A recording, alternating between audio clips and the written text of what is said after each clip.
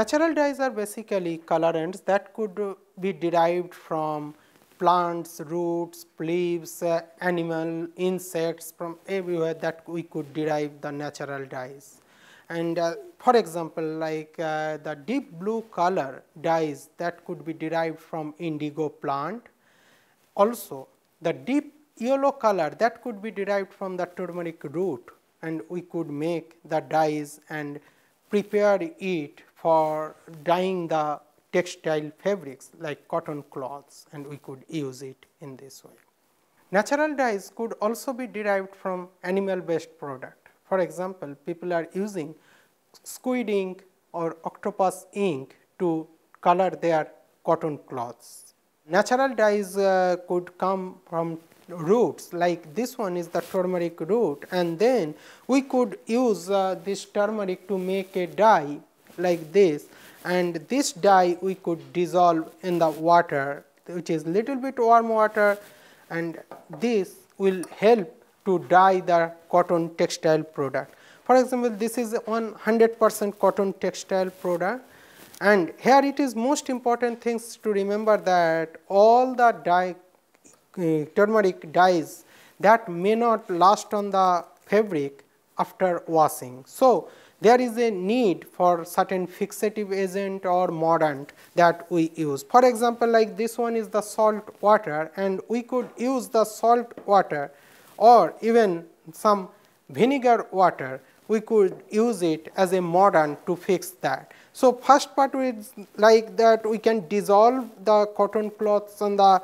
salt water for about 1 and 2 hours, and then after that we need to squeeze this cotton cloth, and then we need to dissolve this one in the turmeric dye bath, and if we keep it for 1 and 2 hours, we could get a color on the textiles product like this. Even it is after 3 washes, it looks like this one. So, it can hold the turmeric dyes on the cotton cloth and make it more colorful.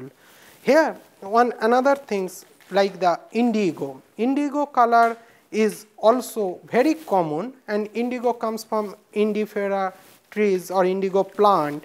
The deep blue color on cotton textile product actually comes naturally from the indigo dye. In general, the indigo dyes cannot be dissolved on the water alone. In this case, we need to use or reduce that, and through the reduction process by using the soda ash or some hydrogen sulfide there. Here, what we can do that we have to put the all indigo color on the water, and then all these hydro stuff and as well as the soda ash in this bath to produce a dye bath. And then if we have a cotton fabric, so we could dissolve this cotton fabrics in this particular color, and in this case what we can see that it will be initially like a green color dyed product there, and this textiles will looks like a green color initially. However, when it will be out of this dye bath, just after oxidation in the air, gradually it will start to give a blue color on this textile product, and then it looks really nice, which is natural, as well as it has the good fixative power on that. If we want, we could add little bit salt to make it more fast on that textile product. History of natural dyes is about 5,000 years old, and many ancient civilizations using these natural dyes from long time.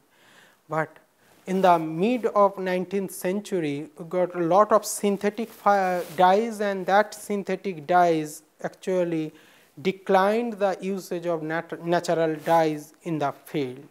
However, in the 21st century, the consumers are more conscious. They are health conscious, they are environmental conscious.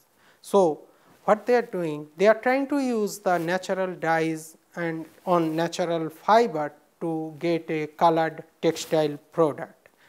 In this way, that is why these all natural fibers and the natural dyes are actually sustainable for the environment. At the same time, they actually prohibit us to get exposure from different hazardous chemical and also the waste that generated by these all synthetic dyes. Although there are a lot of synthetic dyes that are most cost effective as well as quick to dye the fabric or color the fabrics, but there are still options. Those who are really environmental conscious and health conscious, they could go for the natural dyes, and natural dyes are really sustainable for the environment, and also they have no hazardous effect on our skins. That we could produce it at home. Like this kit, we could get it in the indigo dye color for this one, and then we could use it at home and to dye our cotton textile product using the dye bath. We hope you enjoyed this video. It's part of our Oklahoma Gardening YouTube channel. You can also find even more videos on our OK Gardening Classics YouTube channel. And join us on social media for great gardening tips, photos, and discussion.